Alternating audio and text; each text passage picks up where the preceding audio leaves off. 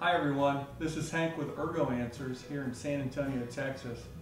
And all of us here are hoping that you and your families are safe and doing well in this troubling time. So anyway, what we'd like to do today is help you to work better at home, especially now that so many more people are working at home on their laptops. And that's what we're going to focus on right now, is working with your laptop. We'll do some more a little bit later on different things of tips of working at home. So we're gonna talk a little bit about what the issues are and how hopefully to alleviate them. So the first thing is, what are the problems? What are the issues? Well, most people sit with their laptop and they sit like this. They lean forward, they tilt that, they lift their head up to see better here. And this is what we call the turtle. We call it the turtle because it's got a little turtle head sticking up. The problem with this is that it puts a lot of strain on your lower back, on your neck, on your shoulders, everything. When you sit here all day long doing this, the other thing it does is you're moving your wrists like this, back and forth planted. It puts a lot of pressure on your wrists as well. So the little project we have to do today, which is something that you can do with things you have around the house mostly, you should have most of them or you can easily get them, will help you with this. And here's what we're going to shoot for. What we're going to shoot for is getting this laptop up for a couple of reasons. One, it gets the keyboard higher so you don't want to lean into it. It gets it closer also to you. And that helps keep you back in your chair. So you want to sit back in your chair. It also provides an angle here to where you're not reaching up and over, planting your wrists and doing this all day and putting a lot of pressure on your wrists if you're sitting back, or when you're leaning forward, the same kind of thing. Your wrists are straighter, but you're putting a lot of pressure on your elbows and you're pivoting your hands like this all day at the wrist, which puts a lot of pressure on it. So what we want to do is we're going to want to get the laptop like this, and with what we're going to build, you'll be able to find that exact place where your wrists where your wrists aren't bent up like that or bent down like that, to where they're close like this to where it fits you nicely. And this is, you can set it up exactly to what your needs are. Whether you're sitting, whether you get down in your chair a little bit, or whether you sit up higher than this, look, it's a little bit lower. If you get down a little bit. Now, I'm not a huge stickler on every little thing about posture. What I try to tell people is do what works for you. And if you notice problems, know how to correct them. So if you sit down a little bit like this, like I do, it could start to bother your lower back. If it is, you might need to move up. Well, with this, you'll be able to adjust to it. So let's get going. We're going to stop for a minute, get everything ready, and then we'll go into the project. What we're going to do today is we're going to build an adjustable laptop stand where you can find that right angle for you. Now you might want to just go and try to get some towels or a cookie tray or books or something and set it up. Now the problem with that is it's real easy to launch your laptop on the floor, just slide off. It's really difficult to get the correct posture for your wrist. So let's go through this and then you can decide what you want to do. So this is the box I use, basically. It's pretty simple. The cardboard is pretty thin. If you can see, it's corrugated cardboard. And I'm using this MacBook Air to make it for. So you need to look at what your laptop is. If it's a fairly new, light laptop, you could go with this easily. If it's a larger, like this old compact that's thicker and heavier, you might want to go with a little bit more cardboard. However, this may do the job. It's pretty good. We'll point out a few issues later that you want to be aware of. So this is what we're going to start with. What I did was I just took some cardboard and I made it about the width, but this, if you can see, is a little bit narrower. When I do it again, I'll make the cardboard the exact same width of the laptop. That'll make it a whole lot easier for when you're rubber banding it down. So when you do that, that's your width. That's going to be your width. Mine's, if it's a little bit narrower, it doesn't matter. If it's a little bit wider, it doesn't matter. But I think that might be just the easiest overall. These are 11.25 inches wide and 15.5 inches long. And like I said, you can use the same depth, make sure that your laptop will fit on it, and you can do all that when we see it in a minute. The other thing I have here is, if you can see it here, I have a pencil on here. And what I did was I glue gunned this pencil on here. And what that does is it provides a stop for the edge of the laptop to hold it up here. And why did I use a short pencil? I cut it off of this whole pencil. It's so there's a place for my wrists to go when I'm working on the laptop and won't be resting on a lip with a full pencil there. Now, I used a little coping saw, which is easy, but I also went ahead and practiced with it. And if you've got a good pair of shears or just a decent pair of scissors, you can cut through it. The problem with it is it leaves a ragged edge, and you might want to put a little piece of tape over that so that you don't hit it and irritate or cut your skin there. So get these two pieces of cardboard here. Now, the next step is looking at where you want to put folds. And here, let me show you real quick how it's going to look. It's going to look like this. The two pieces go together, and then it's going to build up like bend up like this. So the next important measurement is this part right here. Now, with this laptop, I didn't go all the way up. I didn't make it the whole distance. You can decide on that, just enough to support the laptop. I've got a fold here. I've got a little fold or a bend here. This is just like 1/4 inch. The second one is 8 inches. The third one is 5 inches. That's how high up you might want it. I did it about 5 inches. You can play with that. And the last one's just a little lip to where we've got some support with rubber bands, and that's 2.5 inches. Now, what do I mean by a fold, and how do we do that? Now, there's a couple different ways. Now, if you look at this table here, it's got rounded edges, but it's got a straight one at the top. And I'll just demonstrate real quick with this. Basically, you just take it and you get it right where you want it. What I would do is measure to where you get it just how you want it, straight and everything, and then bend it like that, and it puts a crease here. And once you put the crease in there, then you can bend it up, and that's a fold. And that makes it to where it's got a hinge on it. So put that together, and then once you get the two parts put together, you get your glue gun and you put your pencil right up here for your stop, and you've got your little 1/4 inch bend here. All you do is you put them together, and you can either glue gun this or tape it and put it together.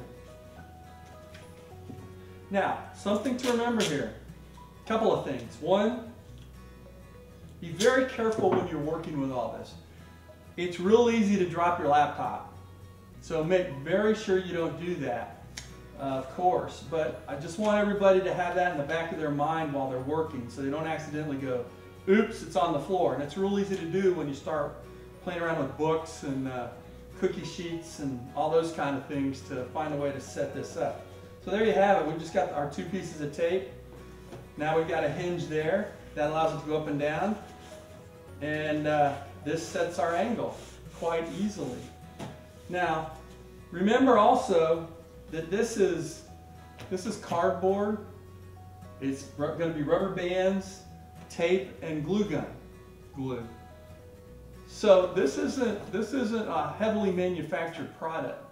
So you've got to be careful with it. Now, it'll last a good amount of time. I've worked with this for days now. I've taken it apart, put it back together. It holds up very well. But you got to remember what it is. The other thing is you got to make sure, and this is something we'll do, you don't want it to be sliding. Look how that slides, sliding around here. So when we put rubber bands around here, when they go across the bottom, they provide some traction and help stop it there. So I've got these rubber bands at one of the office stores, Office Depot. If you don't have any rubber bands like this, these are pretty good, pretty heavy. You can probably find them at, I would imagine you can find rubber bands at Walgreens or something like that. If you don't want to go out, you can probably find something, which I'm not telling you to go out, believe me. You can find things in your house. You can find old rubber bands that you've had laying around and loop them together to make them longer if you need them longer, to wrap them around. So just do what you can. Anyway, so we want to put a couple rubber bands on here. This one here is going to be for traction. Put it right here at the bottom, and that's going to help. See, it adds traction. It helps hold this whole thing on the table. And this one here will be for traction, but it'll also be to help hold our platform. Now, one of the things I did, you can see it on this one, on this side here, I cut a couple little notches here.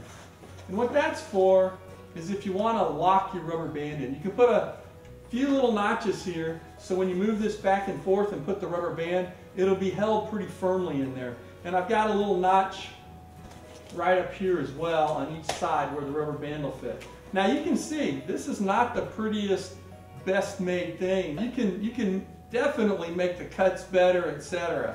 And you can even work with your kids, paint it up, put stickers on it, whatever you want to do. This is also something that could work for your kids if they're at home working, doing remote schooling.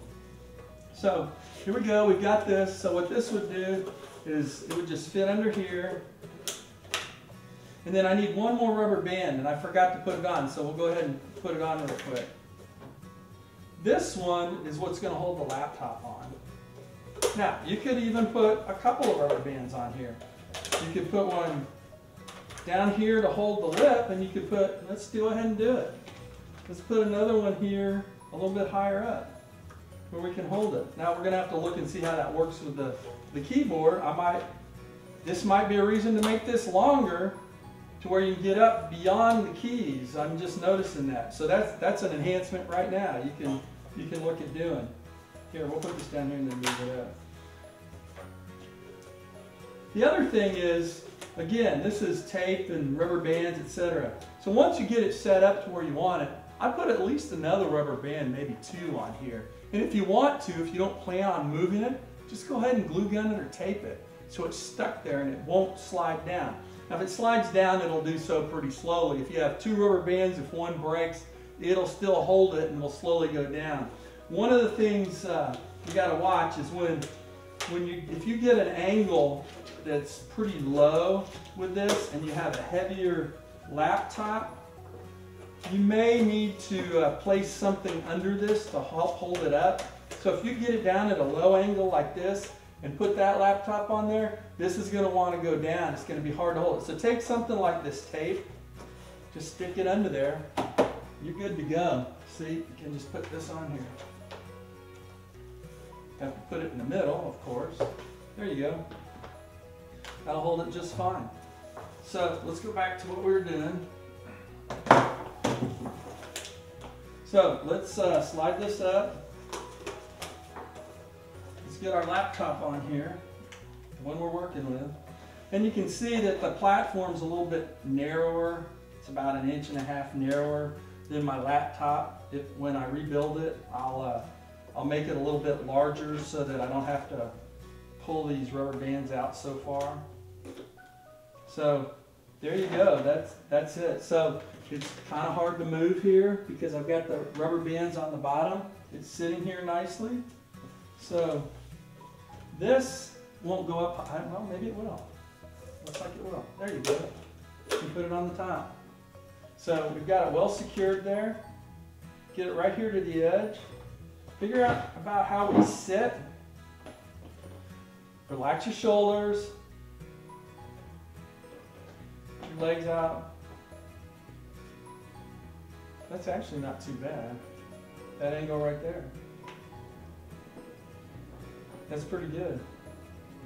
Can you see how my angles are, my wrists are pretty straight? So one thing, once you put the notches in, it's harder to move around. I wouldn't put any notches in it on the cardboard here until you decide exactly where you want it. So once you get it up here higher, and you sit up high, see how my wrist is bent there? What happens there is that bends your wrist up, it extends your wrist, and that increases intracarpal tunnel pressure. So you want to get that down. The other thing that increases it is when you move your hands like this. So getting your hands down here like this and doing more of a typing motion like this is better. Now you can move pretty good like this, but if you're having any kind of wrist problems, you want everything straight, you want everything relaxed. Here, let me lower this down again. You want everything relaxed, and you don't want to bend your wrist much at all. You want it straight, and you want to move your hands straight. This takes a little bit to learn, but keep your wrist straight. Don't sit there and do this. Go like this. So there you go. So this is really it. I'll finish up by putting some more rubber bands on here. Move it in and out. Work with it. It's portable. So if you have any questions, please send us a line. You can find out more about us and more about me to see who the guy is that's telling you all this. Go to nlaustin.com and you can click on our About page or Ergonomics page and send us your questions. I look forward to seeing those of you out there who go out and do this, make it better, make it prettier, etc. And hopefully we'll get through this all together, and I know we will, not hopefully. So have a great day and take care. Thank you. I'm still here in the kitchen working with this a little bit more, and we've already made a few enhancements, and one of them is we noticed we started to get some wear edges on the cardboard, so we've gone ahead and taped the edges where the rubber bands will be to help hold it better. We've also taped the joints to add a little bit more strength to them and to make it last longer. But then what we also did is for portability, if you have it all set up and on the top part here, if you make a fold in the bottom board in the same spot as the top one, you can fold it up, put a rubber band around it, throw it in your backpack or whatever bag you have, and take it wherever you're going. Everybody take care. Thanks a lot.